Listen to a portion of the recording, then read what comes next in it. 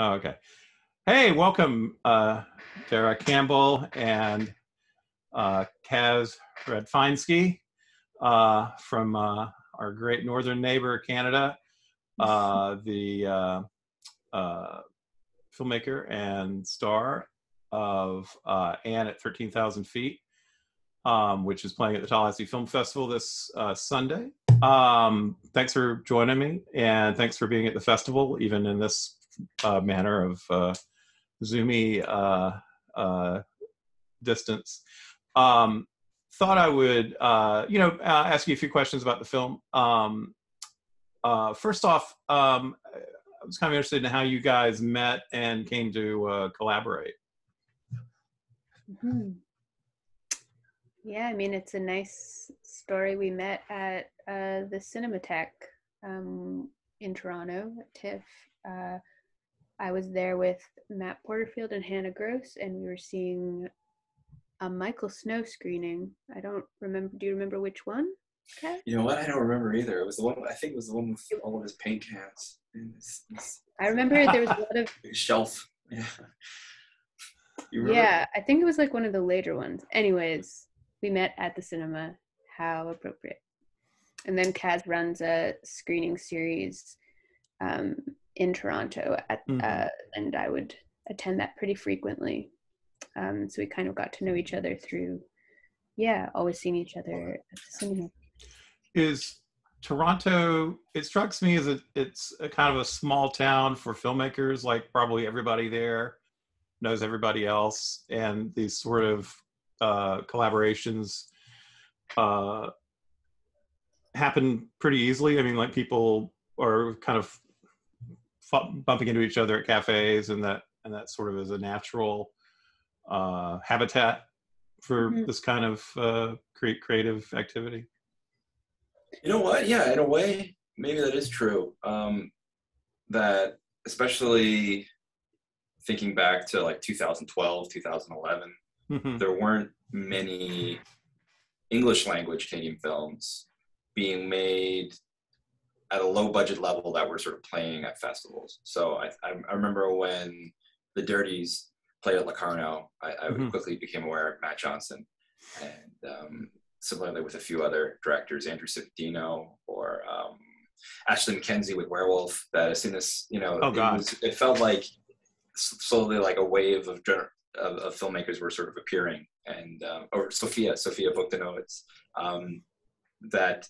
so in that sense, I think that there's some truth to that, because at the same time, for the longest time, Toronto was like Hollywood North, and that's right. There were a lot of film productions there, but I would say our community, our peer group, doesn't have much to do with that. And it did seem like at the Cinematheque or a few of the sort of rep houses in Toronto that we would run into each other, and I think we were sort of inspired by each other. So somebody made a film, we would sort of support it, and I think people started working together in that way, because it felt kind of new, and it was nice to have peers. Yeah. So how did you and Deragh begin talking about this film? I mean, what was kind of the seed of it, or the germinating force behind it?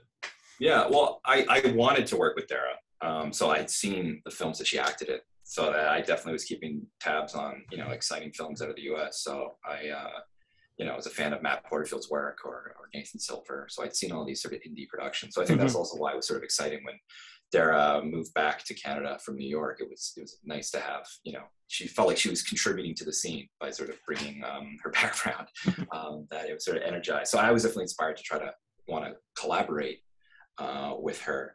And it's, it was a lot of long conversations, and I guess a lot of time passed. So with my second feature, How Heavy This Hammer, Deragh has a cameo in that film, and it's almost a screen test for 13,000 Feet, that she plays a daycare teacher in this film, and we shot that back in 2014. So ideas and conversations about Anne were germinating all the way back then. So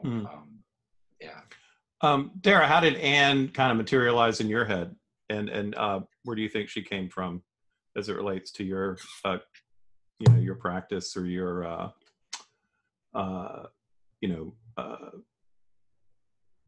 evolution as a writer and performer.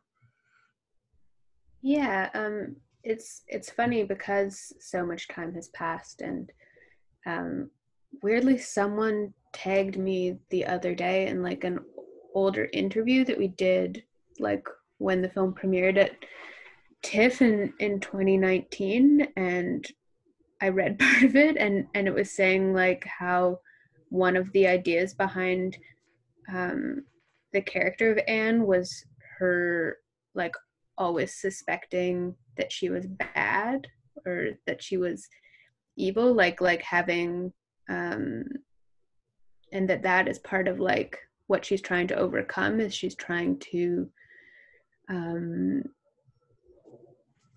she's trying to like banish that idea or escape that idea. And that was just funny because I did not remember that was part of it at all. And I think like really who she was and what the kind of driving force behind her wasn't actually really discovered for a while. Like it was really Kaz had written the script and had prepared all these sort of scenarios, and then it was sort of being put in those scenarios and kind of like discovering who the character was in reaction to that. And it sort of became like her kind of like desperate desire to be close to people, but like not really knowing how to do that, and so kind of inadvertently alienating people. Oh, we all know people like that, don't we? Sure. Sometimes when we look in the mirror, even. The the kind of dynamic range of some of those scenes, the arc of emotions is pretty powerful. Well, what was it like to play that? I mean, how does it feel inside when you're doing that? Is it, I don't know, I guess some people go with like kind of a method acting thing. Other people have other ways of getting where they need to go. As a performer on camera, what guides you or what guided you in this role? Mm-hmm. Yeah, I'm definitely not a method actor and not not a very psychological actor, I think. And I think for me it's more about like focus and momentum and like trying your very best to be present. And I think like the times when I'm able to be present and react to what's around me, that's really an escape and is really pleasurable, and it actually feels more like a release. The only times I get miserable are when I get like really in my own head and I can't stop thinking about my own life, or being disappointed in myself for not being able to do something I wanted to be able to do. And that's when you get stuck in a kind of self-conscious state, and that's not very nice. But I guess it's about developing strategies to escape that voice in your head a bit. So kind of shutting everything off so you can free yourself. And that's good, like working with Kaz or something, because I think he's good at like manifesting different things in the scene to get your attention, like maybe getting one of the kids to do something that I didn't expect them to do, that can kind of snap you out of a self-conscious state. What was it like, speaking of the kids, what was that like interacting with those kids who were they acting, or were they just being themselves for the most part? Let Kaz, the child wrangler, speak. I mean, a cat herder. A bit of both. That we definitely, wanted to be inspired by the children, or to sort of take some of our cues from them. So like an obvious example of that would be Oliver, the shark boy in the film. So once we met Oliver and he wouldn't stop talking about sharks, we incorporated that. We would know that we could rely on that in every scene to have passionate shark discourse. But at the same time too, we shot with these kids for a long period of time, and we always tried to keep it brief, 2 hours at most. But I think as we shot with them more and more, there was they started to test boundaries, or it became less pure, and was sort of a bit of a you had to get a bit creative sometimes to get moments that we were looking for.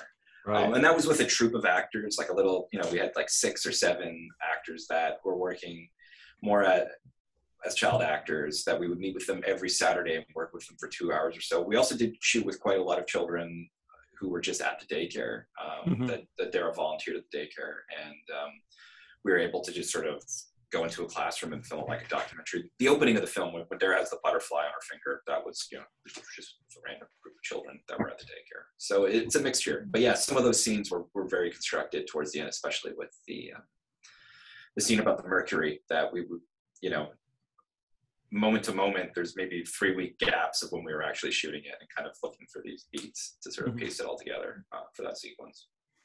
That's a scene that I found really difficult. Yeah.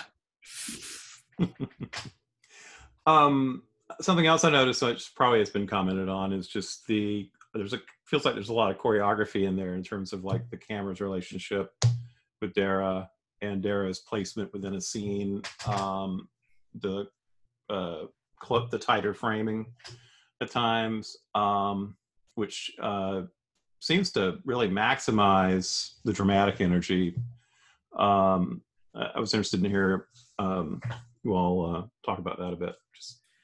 I mean, it's something I've always been drawn to, and it's in most of my films, this idea of the close-up. And initially it's something that really excited me as a young filmmaker, that just sort of gave this vitality to it. But as I started working with it more and more, especially feature-length version of it, there's a certain sort of discomfort that I like about it, or confusion, or this feeling of being really close to something mysterious is a tension that I really like.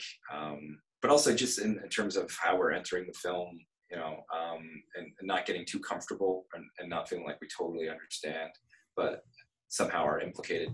It's something I rely on. But in terms of the choreography, more specifically, Nikolai, the cinematographer, and Deragh have a great relationship, like a lot of trust in that, that dynamic between them. So again, we were fortunate to be able to shoot this film over quite a long period of time. So I think there's a lot of aspects to Nikolai and Daragh's relationship that is just sort of, these sort of intangibles of them working together and a sort of trust. But maybe Deragh, you can articulate it better than me.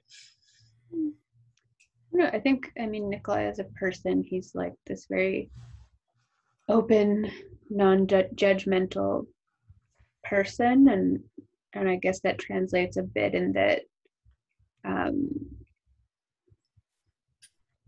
he's not someone who you kind of like feel some kind of like watching judgmental presence. Like he's someone that I think kind of lets you be yourself, that you don't feel like you're going to make mistakes around or something, that he weirdly is just this like very unobtrusive presence, and the way he moves with the camera also is like so in response to what's happening around him. That in a weird way, someone that was further away actually potentially could feel more intrusive potentially. And we're always adapting to the performance, so it's not like there is hitting marks or anything. That we're always adjusting and working around the performance, and Nikolai is incredibly adept at that. We have a very small footprint on it, and he's doing most of the director of photography. The whole photography department is him, and a lot of it's also just us learning the location and sort of setting up practical lights so that we can sort of allow for that choreography and just go where the performance leads us.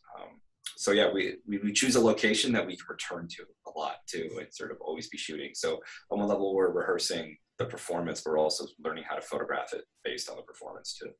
Yeah. And then, as you said, this was something that was shot over I don't know how much time did you? Approximately 2 years. Oh wow! Spread out very sporadically, and with a few heavier months here and there. But yeah, so that gives from you a when whole. Deragh first jumped out of the plane until we wrapped, I think it was about 2 years. Yeah. So that gives you a whole different approach than the usual. Let's shoot it in 16 days. Yeah, and I thought, when we began this production, I didn't necessarily think it would be 2 years. I thought, in fact, that this would be a faster shoot than normal for me because I've never worked with an actor like Deragh before. Most of the performers of my other films are non-actors.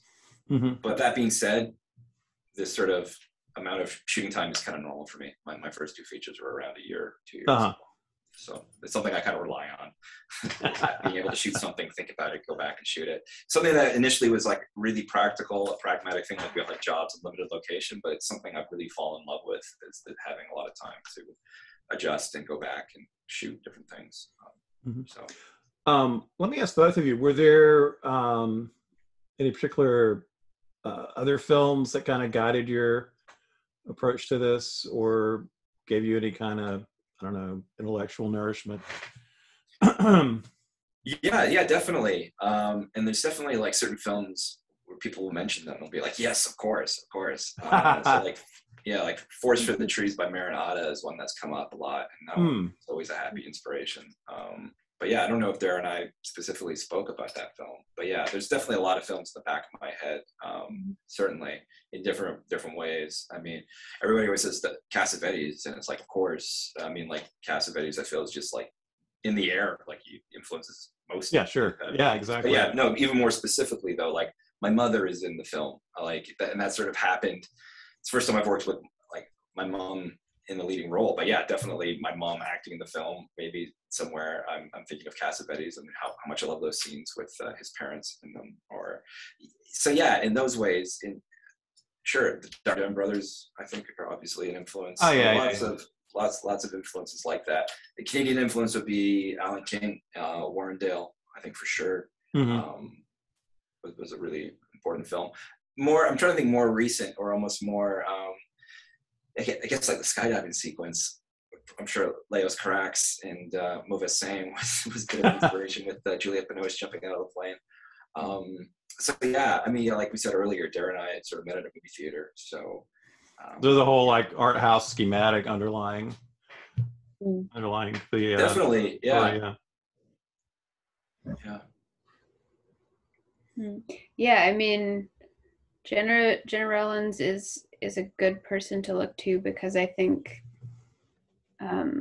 a lot of the time when you think naturalism as an actor, I think you think, or for some reason I thought when I started, like that it's all about like quite small gestures. It's, I think with Anne, I'd been playing characters that were kind of more shy than even I am, and I'm fairly shy. So yeah, to play someone with like larger reactions and be like, oh yeah, we do react in very large ways. We show a lot in our faces in everyday life. And like, you think that going like this isn't natural, but I do that all the time. So yeah, I guess like what she brings into her acting vocabulary, sort of like that when she's sad, she'll kind of almost make fun of what being sad looks like by doing this like exaggerated sad face. And yeah, so it's kind of nice to know that yeah, natural behavior extends in this kind of meta way where you're kind of doing things in your day-to-day life that are actually quite theatrical or quite absurd or kind of clownish. So what we think of as natural is already a little theatrical. I mean, there's no way to escape, like, I mean, and that is so true of like bad acting as well too. Like there's sometimes like certain ways that people act on in TV or something that then people kind of imitate, and you're like, no, it's real. Do you have any particular ritual or you know, if you're in a role, if you're doing a shoot, I mean, do you try to shut things out at all, or do you change your regular behavior in any way in your own life? Um, I'm not the talking thing about is, like, eating pasta or something, and because you've got Yeah. a every day carb load. for energy. yeah. I think the thing is too, like, I would like to work more, but like I don't actually work that much. Like, I kind of have to, so I sort of like forget how to act, or I think that I can act, and then I have to do it, and I'm like, I don't know how to do it. Terrifying. So I think it has been kind of like a mad grab in every shoot, but I've tried out a couple of things now that can be fun. Like I was in a movie that shot in Nova Scotia, and I would take like walks along the actually quite terrifying like shore of the ocean that was so loud and violent that it sort of felt like a weird hell pit. But I would walk beside that in the morning, and I was kind of hoping that that weird evil energy would somehow be in the character. Yeah, or that I could think about have that image of the ocean being scary and loud in my head, and that I could think of that, and that would kind of snap me back into the world of the character or something. Mm-hmm. But I don't remember what that image was for Anne. Mm-hmm. What are you? Would you say you're mostly committed to working with directors in Canada, or I mean, you mentioned you don't act that often, but would you want to act more often if there was more around, or is it more of just not wanting to have to deal with that, just going for projects that really speak to you? I think I've been extremely lucky. I don't think most actors get to be in as many films that they like. Right. as I am, and it's also I realized too, especially when the pandemic came, that I was in quite a different position than a lot of other actors I knew, because it wasn't the total infrastructure of my life fell apart, because I have mm-hmm. collaborators that I continue to work with, and I feel that's so much better than just being entirely on your own. You're working more out of a community, whereas most actors have to work from this very individual in their management place. I think I am open to doing other things, but the things I do exist in this very particular world of festivals and cinematheques that mm-hmm. I don't actually have any market value. And I think someone that did a season of Murdoch Mysteries in Canada has more market value than I do somehow. So when it comes to bigger things with investor meetings, I don't think I can get a movie made. so I don't think I'm in consideration. How's that work for you, Kaz, as far as your own efforts there? Are you pretty committed to the model that you've got? I think so. Yeah. I think for at least the next couple or so. I really, process is important, and working with the same few people is really important. And also just, I guess I like to learn sort of through the filmmaking process, or really let it sort of evolve. So whenever I've dabbled in sort of more commercial projects, it's always kind of soul crushing. So yeah, I really, I think for at least, the follow up to Anne, which I'm writing for Deragh again. Yeah, certainly, I really like making films in Toronto about places I know, people I know. So I think that's always, for at least the short term, is going to be where I take a lot of inspiration from. Yeah. I think you should do like a travel movie, Kaz. Like you should apply for. I have to get one of those like do a movie tickets where you fly around the world for a year, and maybe that could and work as a model. Pilot. Yeah, that's it. Yeah, I gotta be a pilot. That's the trick. Yeah. I hope that Anne at 13,000 feet like gets sold to Air Canada flights or something, just so I can make the joke of like Anne at 13,000 feet at 13,000 feet. Yeah, well, they're higher than, or they're at 2 times 13,000 feet, or 26,000 feet. Yeah, and at 26,000. Yeah, I guess those like passenger planes get really high. Hey, how was the skydiving? Had you done that before? No, it was very horrifying. You're not supposed to jump out of a plane. It's not what humans were made for. It was the first thing we shot too. First scene, and I think you were wrapping MS Slavic 7 that day. Like in the morning we wrapped MS Slavic 7, and then I went to the hairdresser and dyed my hair blonde, and then we went to the skydiving place and I jumped out of the plane. Kind of a great symbolic way to begin a movie. I think 2018, 2019 was like was a good run. Awesome. Making movies and sharing movies with people. And then 2020 came. Well, hopefully we'll be out of it one day. I don't know. Yeah. We'll stick around for a second. I'm gonna in the recording part of this, but thanks for sharing your time today. And hopefully a lot of people will be watching the film in person and online this weekend at our festival. Oh, nice. Yeah. Doing in person and online, great. Yeah, just to give folks the option. We're in the COVID heavy zone of Florida.